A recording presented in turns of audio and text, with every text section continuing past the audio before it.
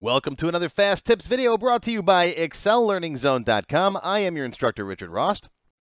In today's video, I'm going to show you how to make a sheet tab very hidden in Microsoft Excel. Okay, here's a trick to keep people poking around in places that you don't want them poking around in your Excel sheets. Now, you've all got that shared Excel sheet on the network that everybody can play with, right? You got stuff the user can see and play with. And you got another sheet that you don't want anybody messing with.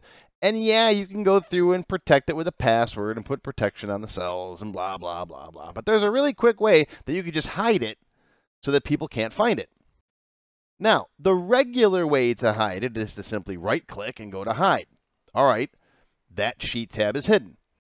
But anybody who's taken even my beginner classes knows all you got to do is right-click and go unhide, and then boom, it's right back again. But what a lot of people don't know is that there's a way you can make a sheet tab very hidden. Now that involves a little more work. First, you got to make sure you have your developer tab on. If not, turn it on.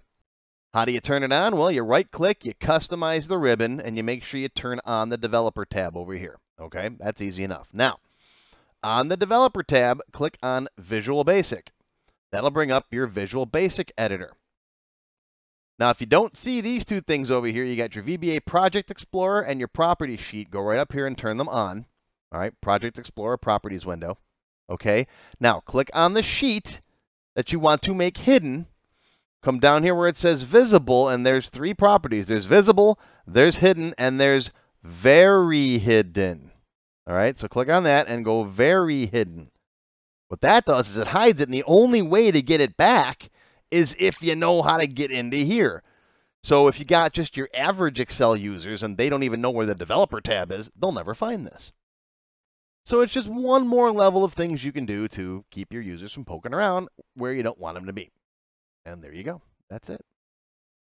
So that's it. Want to learn more Excel? Be sure to like this video and subscribe to my channel. Stop by my website to watch my free Excel Level 1 course. It's over 90 minutes long and it covers all the basics. And if you want me to post more Excel videos, I need to hear from you. About 90% of what I do is Microsoft Access, but I'm also a published Excel author, and I love Excel. So if you want to see me post more free Excel videos, post a comment below and let me know. Say, hey, I want more Excel.